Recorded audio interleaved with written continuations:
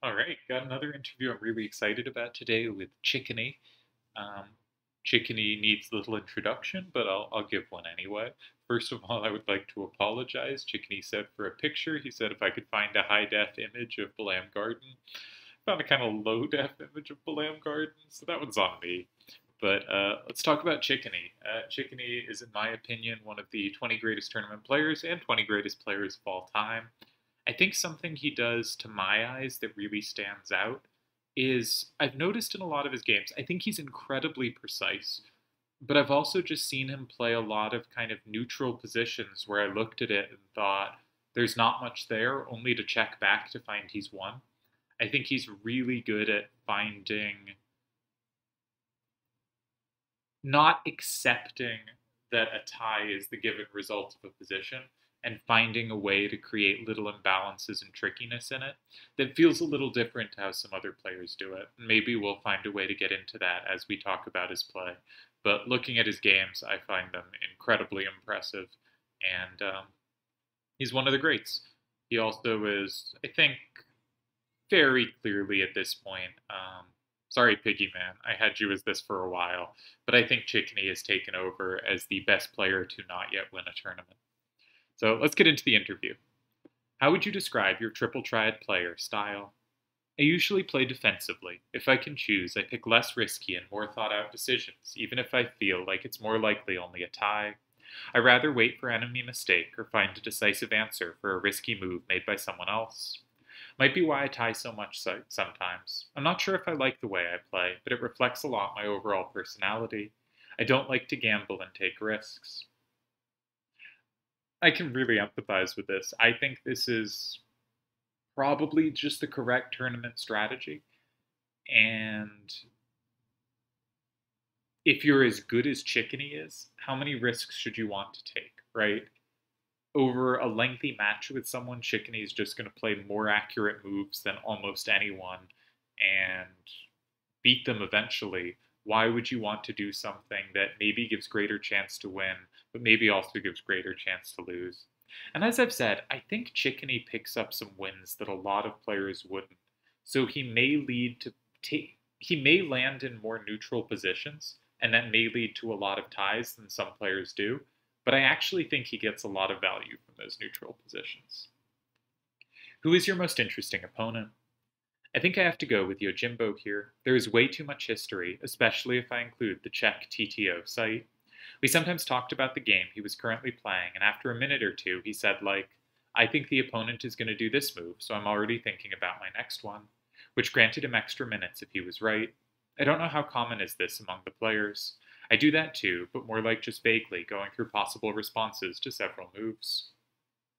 Yeah, I talked a bit with Chicony, and I think he gets into this a little, but about the TTO site and how they would have this kind of league format where you'd play 50 games against anyone, sort of like GBs here, and the top 8 players would go into a playoffs format.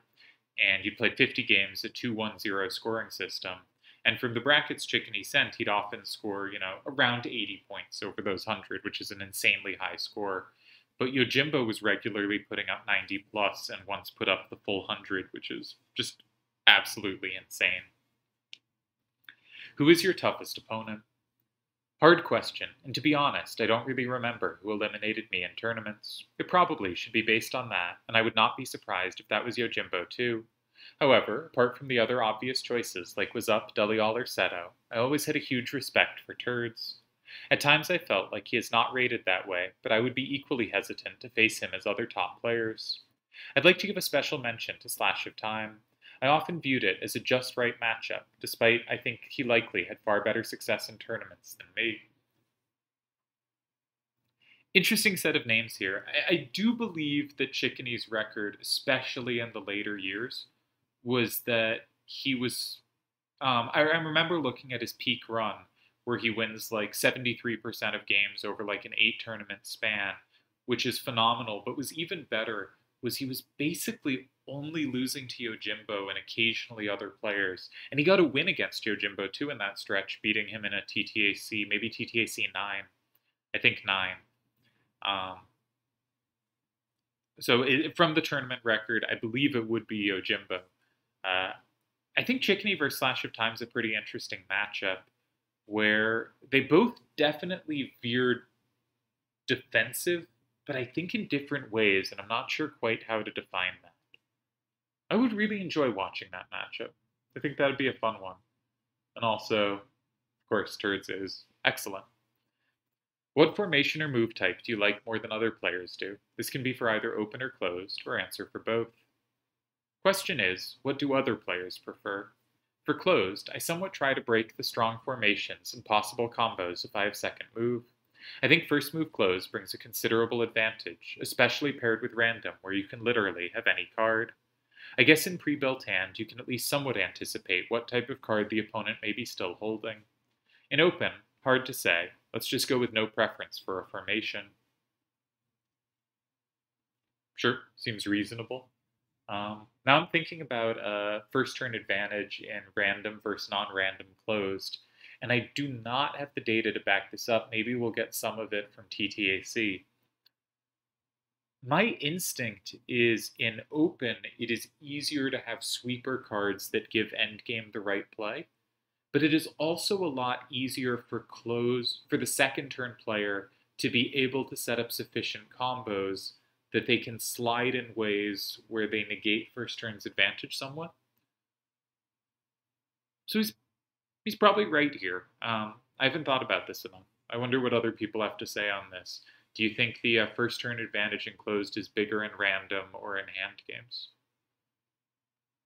What formation or move type do you like less than other players do? There, I have an answer. I don't really like L or R formations. You could also see this in my CL Acela game, where the game with strange layout with cards on 3, 6, 7, 8. 3, 6, 7, 8 resulted in me going on 2. That is unusual, because, yeah, 9 is the kind of obvious free square to go there. This might be because I also don't like to start into adjacent corner, which might often lead to L. But I probably should learn to do that. Such moves sometimes feel like a really good answer. That's really interesting. And interesting also that he brought up Turds, because Turds loves to play adjacent corners and aim for those L positions. I also tend to aim for the Ls more. But the more I've looked at data of different move types, it does seem like the adjacent corner is not a fantastic performing type.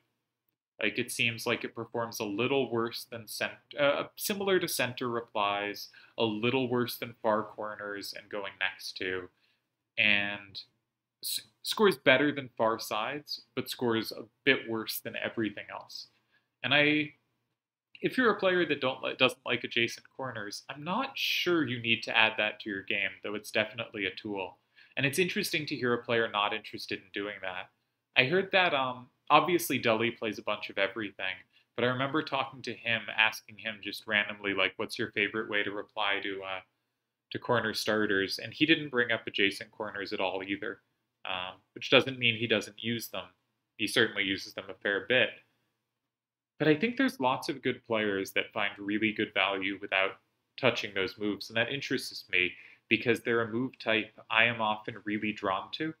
But if I look at my record with it, it tends to be where I get worse results than I get with almost any other move type.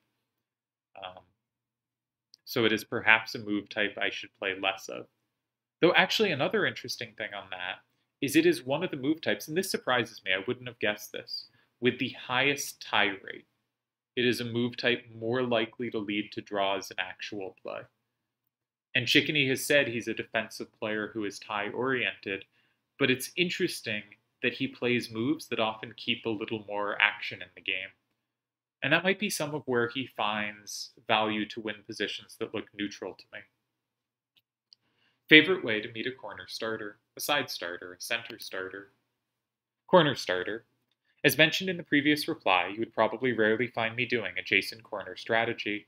I'll most likely do a quick thought about actually turning the card to see if it leads to any safe situation. I like that. I think looking at captures as the first thing you look at, which Chicony mentions, is phenomenal advice. Because even if you don't decide that the capture works, it tells you so much about the position, right? It tells you what are their recaptures. It gets you looking at how you might punish those recaptures. It gets you looking at how could they play around the card I just put? Because at some point, there's a good chance you're going to end up taking their starter, and you want to have an understanding of all the dynamics that are going to work around that. And so I think even if you don't like taking starters very much, spending a little time just thinking what would happen is a really useful thing to do.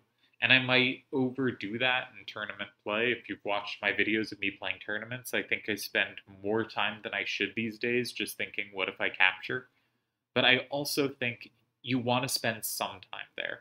And Chicony saying he'll do a quick look is probably the optimal way to do it and a better way than I do. It's more likely I would go to 5 or opposite side center. How would you call that? But yeah, opponent starts 3. I might go 4 or 8. So I call that far sides because it's a side rather than corner and a distant one rather than close. But that's interesting. I think a couple of the Brotherhood of Seed players, especially Metis, I've noticed playing on far sides a bit. Far sides in the data set I have score weaker, but I also don't have any players that specialize in it. So this makes me really interested in seeing more Chicony games. I also remember, this is not particularly relevant to this, but there was a game I played in the month where there was the OpenGB run by the Fun Crew. And there was a game I played with a really bad random where I checked with the solver afterwards, and I was almost lost after move 1, but all of my saves were in one of the far sides. And that really attuned me to start looking for them more, because it said with certain type of hands and with certain types of opposing hands, and if you control the right squares, and I think usually when you play a far side, it's really important that you control the squares next to it, that it's hard for them to play safely there. You can both make a reasonable move, but also one that I think in many ways keeps the game wide open. Chicony called himself defensive here, but from my perspective at least, the moves he's describing are often pretty combative ones, at least early on. And I think that's quite interesting, and I would like to get more of his games because, again, I think really highly of them, and he clearly sees some of the game as similarly to I do and some of the game quite differently, and it would be really fun for me to explore his games. For center starter, I don't really have a favorite way. Very situational, but I will happily check for some safe spots around the card, or at least half safe. Yeah, love looking for half safeties against a center starter.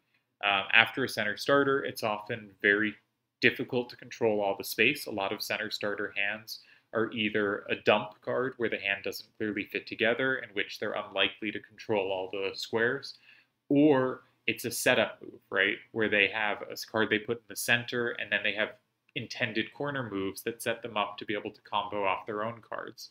But that often means they're not going to be set up to be able to capture everything you can throw at them, and finding a half safety and starting to build around that, I think, is just a straightforward and effective strategy. For side starter, my first thoughts go towards 5 or opposite corner, unless I have a safe spot in an adjacent corner. Again, I mentioned this when looking at a great Sephiroth game at the start of the return when he played a few games. I don't look at 5 against side starters, or it only very occasionally do they pop out at me. And that doesn't mean they're bad. Like, clearly messing around with the solver a bit, it's a reasonable square, but I don't have any heuristics that guide me to go there. So this is another thing where I would love to see a player regularly showing off what they can do with these kinds of moves, because it is very viable, but it's not one that is in the forefront of my mind. Do you have a preferred starter type? Does that change between random and hand games? Does it change between open and closed? Preferred starter definitely varies by the criteria. Open, closed, hand, and random all matter. In open, I'd probably often start with a strong corner. Open random would be very situational. For closed hands, there is likely some strategy I made the hand in mind with, so that depends. Closed random is often a 5 starter for me, unless I see some good synergy elsewhere. I agree, pretty similar there, but I think that is good strategy. How do you spend time during the opponent's move, thinking specific lines, thinking about general things, spacing out?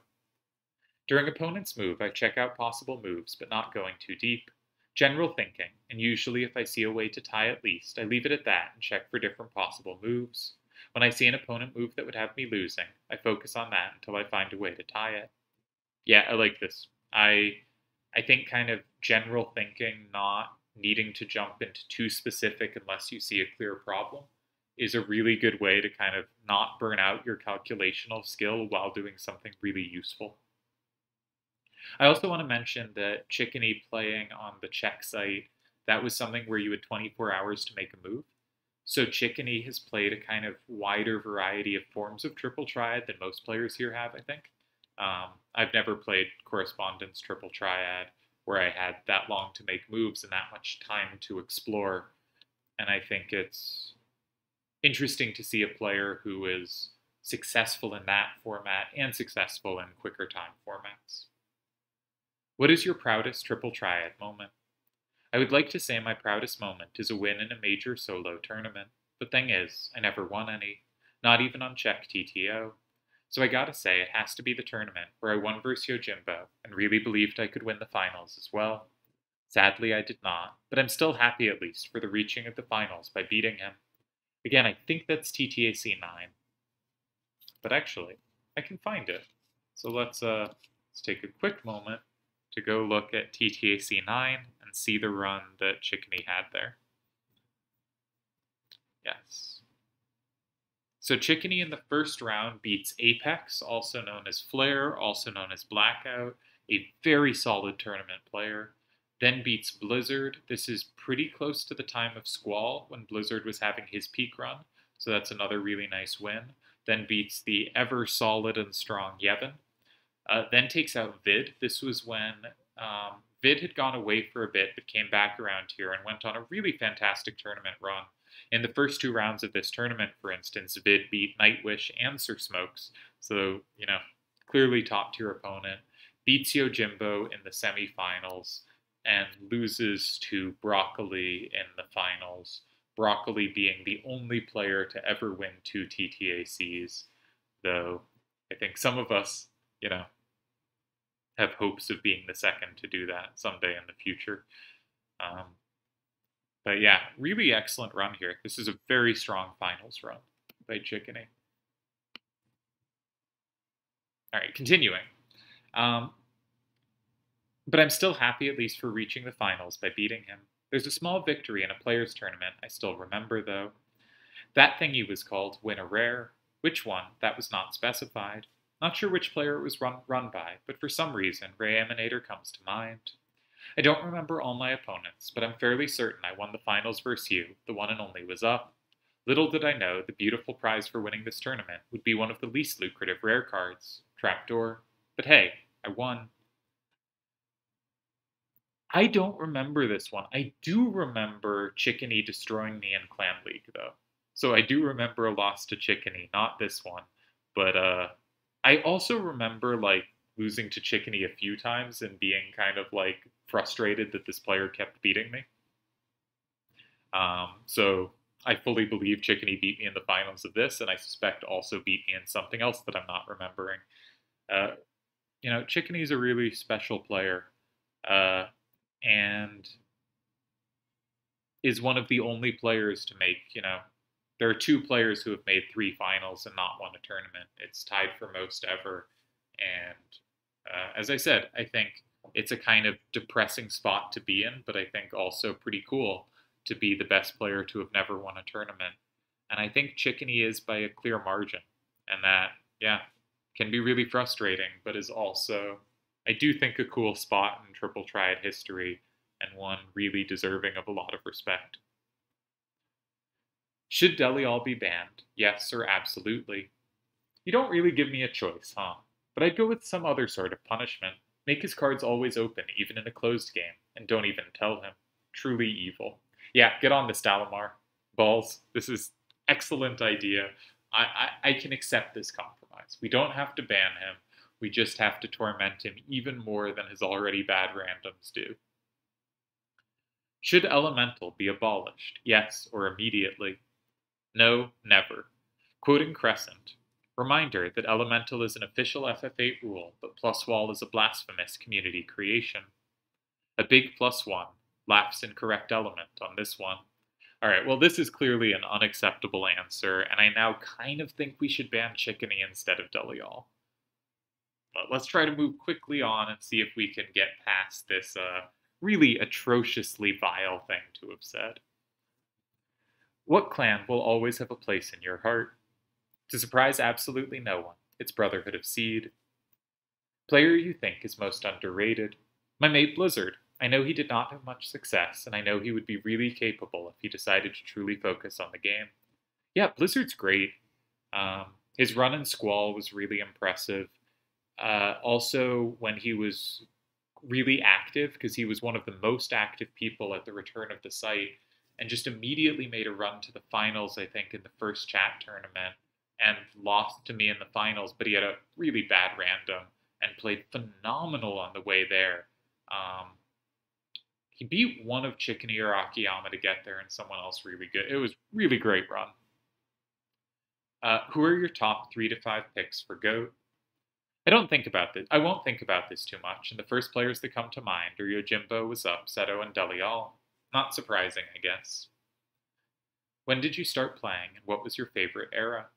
I'm not really sure. I likely started around 2008 on Czech TTO.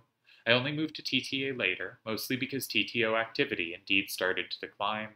We couldn't get any new players, and the existing ones slowly were losing interest in the game. Not sure when I moved to TTA. I guess could be found by TTA tournament archives. Might be 2010 or 2011. Despite TTA being more popular, I enjoyed the community, web design, and some other stuff on TTO a lot too, and I missed the site. I don't have a specific era I would mark as favorite, though.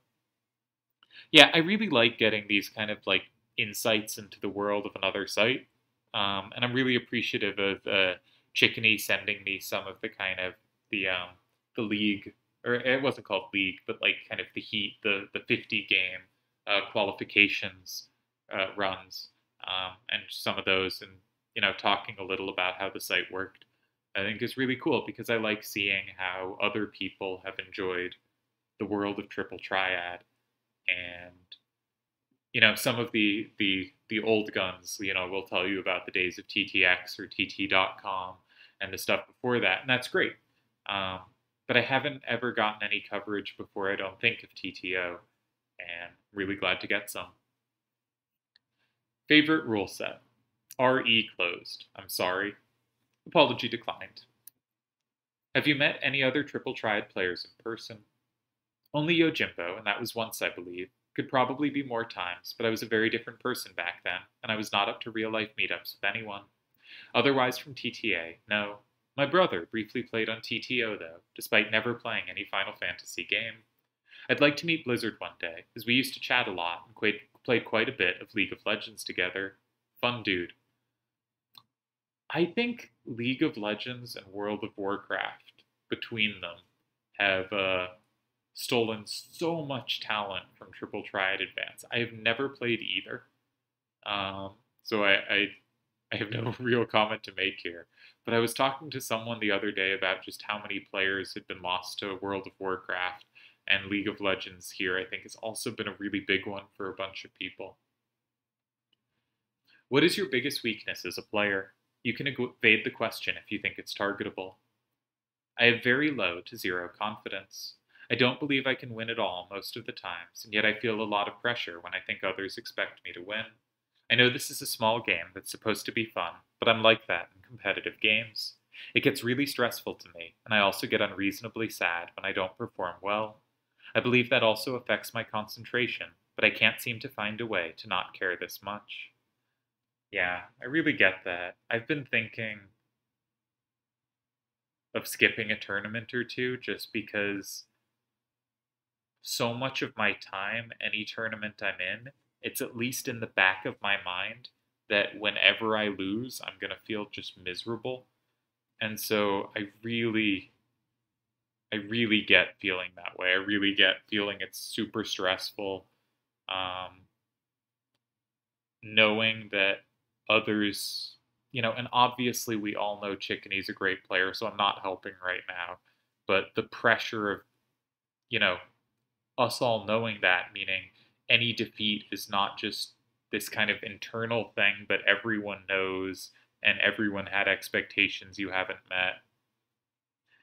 Yeah, I think that's really tough. I think when you're a competitive person like that, it's really difficult. And for me at least, I'm also, drawn to competition. So it's this tough thing of competition is really exhausting and consuming, but also really appealing. So I get why Chicony drifts in and out of competing and stuff. I think that makes sense. Um, I think for me, something I've focused on is if I can string together a sequence of good moves, if I can put together 2 or 3 good games in every match, I've done what I can to give myself good winning chances. And if I don't end up winning, that's fine. Sometimes players play great, sometimes they don't.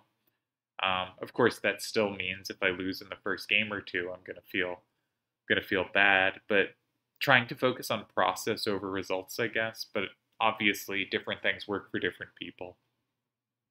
Yeah. Is there another question I haven't asked you'd like to answer? Can't think of anything right now, but if you would like to follow up some question, maybe to something I said, feel free to do so.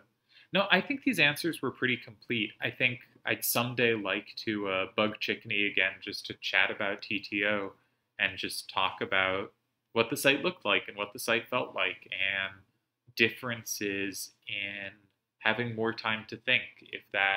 If that led to Chicony perhaps playing in different styles than he would have otherwise. He's also mentioned it's a site where sudden death was in play.